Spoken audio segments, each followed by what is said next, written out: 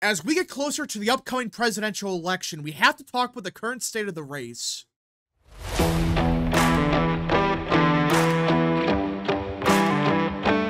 What is up, people of the internet? It is me, Real American, back again with a new video, and today we have to talk about the 2024 presidential election because there's a lot of question marks surrounding the current state of the race. Some people are beginning to say it's all over for Trump, he has no pathway to victory. Others are just outright saying that Harris is going to win in a landslide.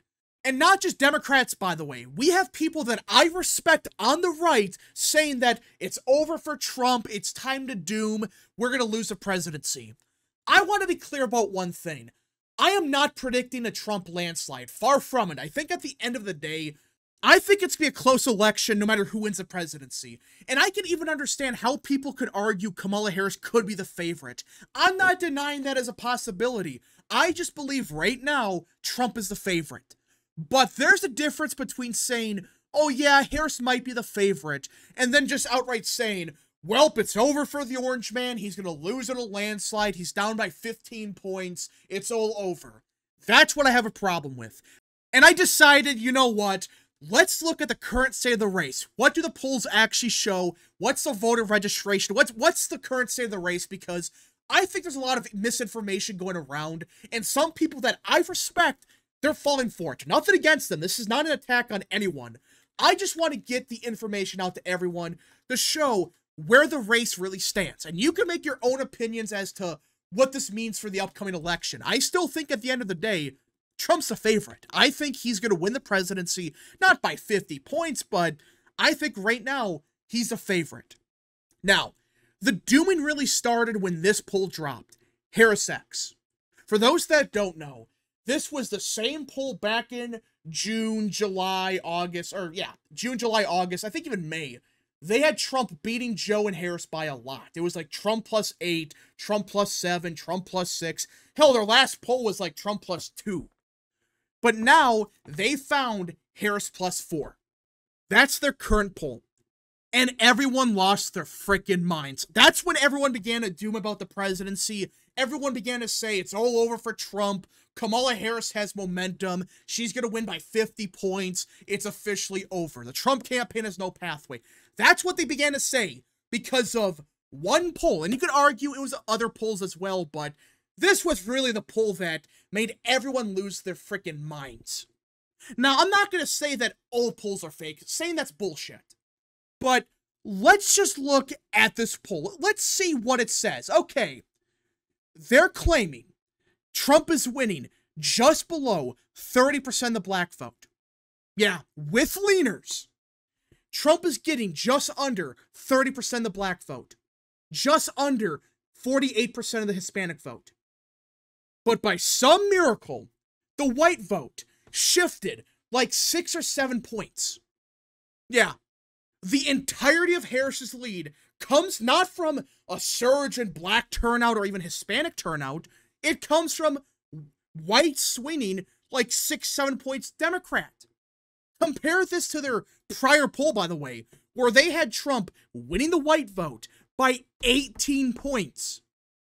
That means, according to Harris, that's a 12-point shift towards, funny enough, Harris in just 2 months. Yet, no movement among African Americans or Hispanic voters. Do you see the problem here? The entire shift comes from white voters.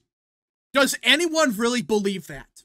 I'm being dead serious. Does anyone really believe white voters in the span of 2 to 3 months shifted, what was it, 12 points Democrat? I call bullshit. And you look at the rest of the poll that they've just released, you realize immediately, oh, wait a minute, there's some big problems. For starters, independents are basically tied. But by some miracle, Trump is down by 4? For those that don't know, back in 2020, Trump lost independents by like 14 points. So by some miracle, independents shifted like, what is that? 10 points Republican in just 4 years. And not only that, you have Hispanic voters shifting Republican, black voters shifting Republican. The only demographic that shifts Democrat, according to this poll, are Trump voters. According to Harris X, you could argue the entire swing towards Harris comes from 2020 Trump voters, or just partisan Republicans. And when you compare that to their prior poll, you realize, oh, wait a minute. Harris somehow doubled her support among Republican voters. Does anyone really believe that? I'm not saying Harris X faked their numbers. I'm not saying that at all. But this screams some kind of response bias. Does anyone really believe Trump is going to lose 11% of Republicans? Fine, independents are tied. That's one thing. But if Harris's entire lead comes from Republicans, that's a lead that's not going to hold. That's going to go away very fast. I just cannot believe that that's what the poll shows. He's losing by some miracle 11% of Republican voters. Is it possible? I guess. I guess it's entirely possible that Trump, by some miracle, loses 11% of Republicans. Fine, I guess that's a possibility. It's very unlikely, but sure, why not? But okay, let's just say the poll is fine. There's nothing wrong here. It's perfectly normal that Trump is losing 11% of Republicans. Well, if we go to the RCP average right now, it's currently Harris plus 2.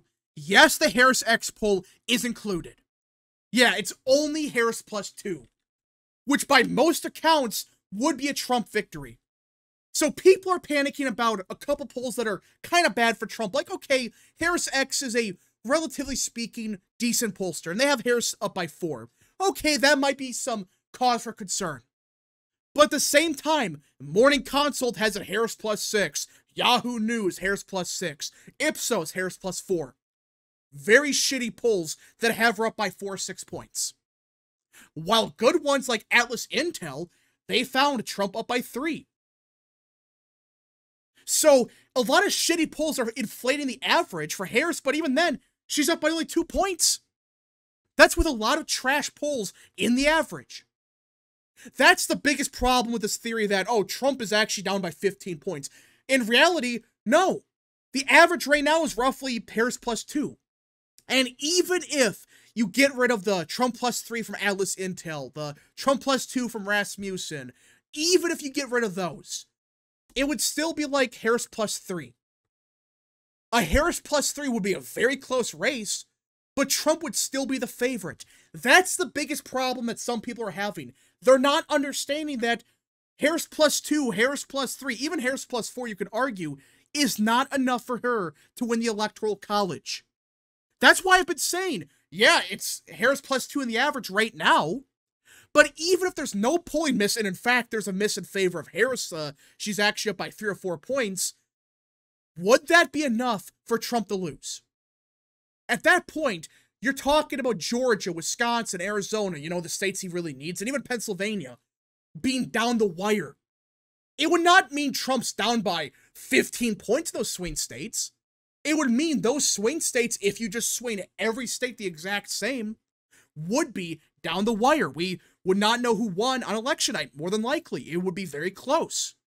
So you're dooming about Trump doing several points better than 2020, even 2016. That's how some people are responding to these polls. Not looking at the prior polls where it's Trump plus, or Biden plus 12 right now. That's what it was back in 2020. There are a bunch of polls at the same time. It was Biden plus 10, Biden plus 9, 8, 7. And the only reason the average wasn't shit was because of Rasmussen, because of good pollsters like Tip, for example. You see the problem? You see the problem with this theory that Trump is actually down? Because even if the Harris X poll is correct, and let's just even off by a point, just 1 point, Harris plus 3 is not enough for her to win. And even if you ignore all of that, like, okay, the national polling is going to be spot on, Harris is up by 2 or 3 points, even with all of that in mind, the current polling average in the swing states indicates a Trump victory. He's up in Arizona, up in Georgia, North Carolina, Pennsylvania. Yet people are doing about this, and that's with states that have big polling misses in favor of Trump, like Michigan and like Wisconsin.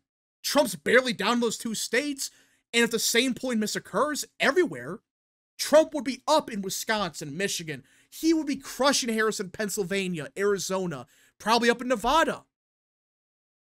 That's why I still believe, as of now, Trump's the favorite. The national polling looks really good for him, and not perfect, I'm not denying that. You have good polls like TIPP and even Harris X, they're a decent pollster. They have Trump down by 4 points. But at the same time, the same shit polls that everyone agrees are garbage, like Ipsos, like Morning Consult, like even Yahoo News, even Data for Progress at times can be bad. They have Harris up by basically the same margin. So what do you say to that?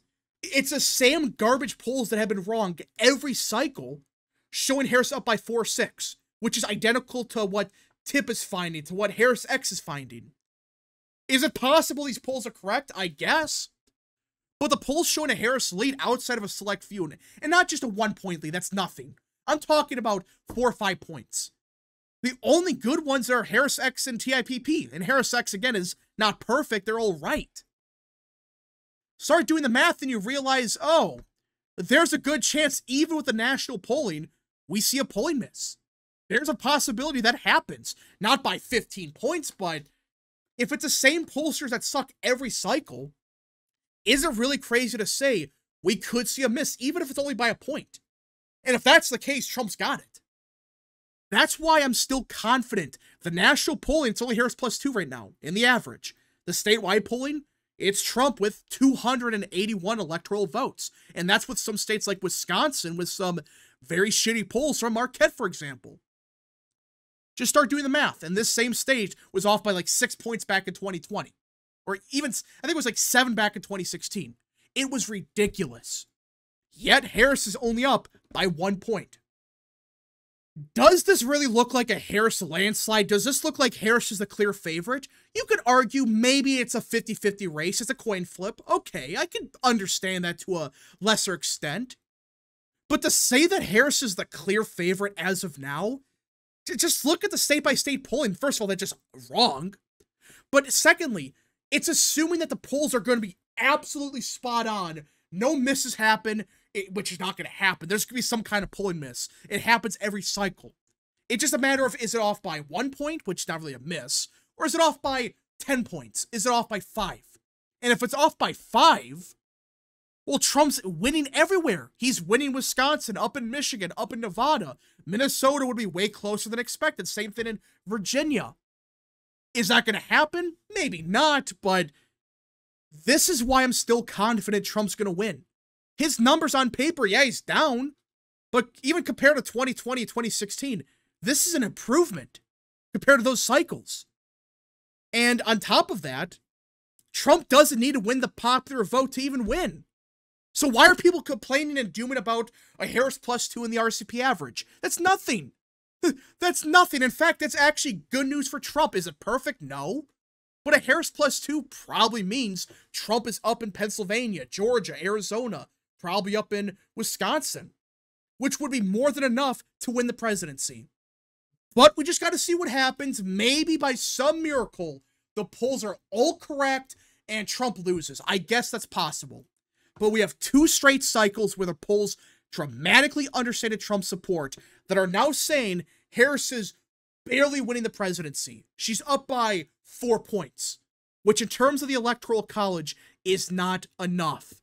But anyways, folks, thank you so much for watching. If you guys did enjoy this video, smash the like button down below, subscribe, share with your friends, hit that little bell, follow the social media accounts, the description down below, and of course, join the channel today. Godspeed to all of you.